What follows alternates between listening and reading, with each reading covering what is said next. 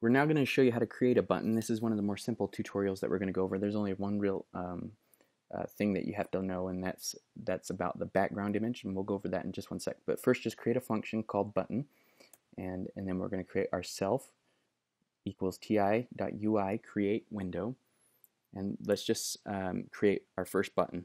And our first button will just be a button with a border on it. So let's create a button ti.ui create button, and we'll put a title. The title is the text that is displayed inside the button, so we'll call that border button, and we'll put a border color of red. If you want to have a look with rounded corners, then you have to put a border radius, and then we'll put a width of 125. And this is actually very important, because if you don't put a width, then the title will go to the ends of both lengths of the button. So you could also just put two spaces in between the title and the text, but I think a better practice is just knowing the width of your button. So, and then just add that button to the window, and by default that will be in the center of the window because we didn't put a top, left, bottom, or right. And then we'll create a button that uses an image, and this is the one that's a little more confusing, and that's because there is an image property with a button, but that's not actually what displays an image. You want to use the background image as the property that you set to the button. And I've also added an image that was not included when we created the app in the app.js, so you might want to check GitHub to download this image, or you can just use your own image in place of this. So let's just put this one 75 from the top, and we'll put a width of 150 and a height of 56, and that's because those are the actual dimensions of the image that I'm using. And then, like I said, do not use the image property because that won't work.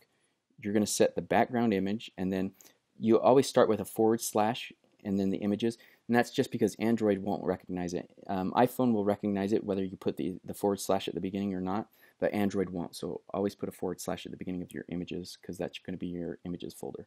And this is my image is called buttonalert.png, and then we just add that image to the window.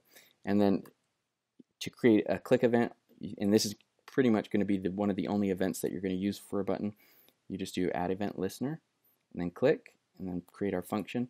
And since the name of our button will actually be an alert, we'll just send an alert and then close it, and then return ourself and export our module, which was called button. And since all I have to do is bring it up now, so here's my my app, and I click on it. So here's my alert button, here's my border button.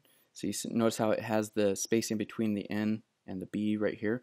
And that's because I specified a width. I had to check it a couple times, but that's what the width is. And I didn't add a click event for this button, but for this one I did add an alert. So this button has an alert.